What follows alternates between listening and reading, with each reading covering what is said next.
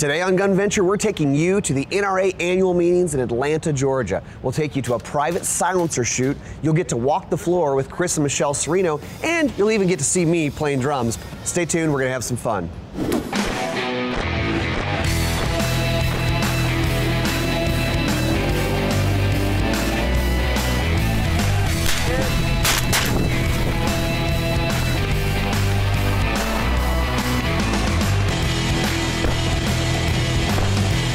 Always an adventure.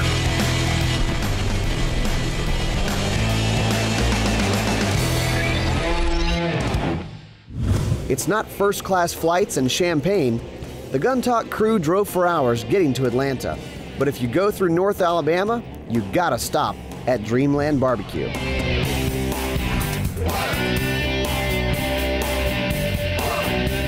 Every spring, the NRA Show welcomes tens of thousands of freedom-loving gun enthusiasts, and each year it's in a different major city. This year, it's in Atlanta. Chris and Michelle Serino traveled from Ohio to see new guns and gear and old friends. Look at that.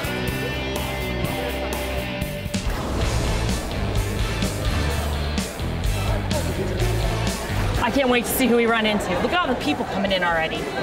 Well, you never know who you're going to run into on the floors at the NRA. Oh, I didn't see you. Jason's here too. Wait. I missed you. I didn't even see you. I'm so attracted to your dad. I missed you. Too late now. So it's fantastic. I mean, it just keeps going down and down and down, and we're heading down into the belly of the beast here. We're still going down. Wow, if you can take a look over here, look at the crowd of people. I mean, look how far that goes back there. And once it's all gonna be just like the boom, funneling right in. It's a good thing everybody here is civilized, because this is a big crowd to have in one place. And everybody's like-minded in here to celebrate the Second Amendment. They give away a gun like every hour. Wall of guns. Need not be present to win. Need not be present to win. If you ever wanted to win a gun, this is probably a great place to try.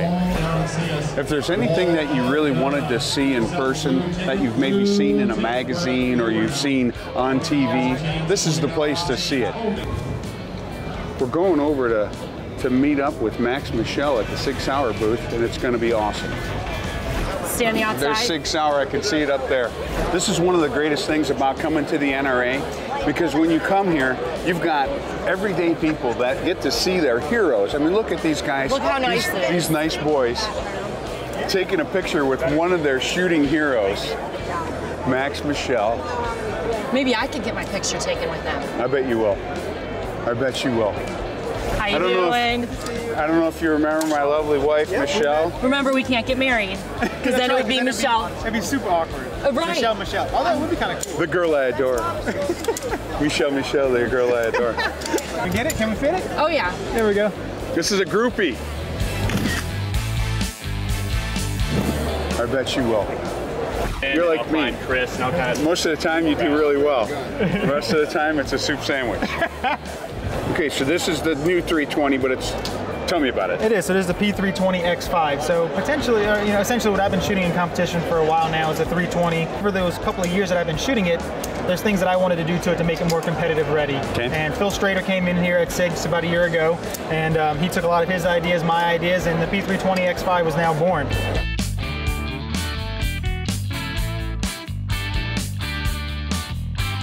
And adjustable sights. So, because I always have a tendency to shoot low left. No, I'm just kidding. Okay, well, you know, you can adjust for high right. There you go.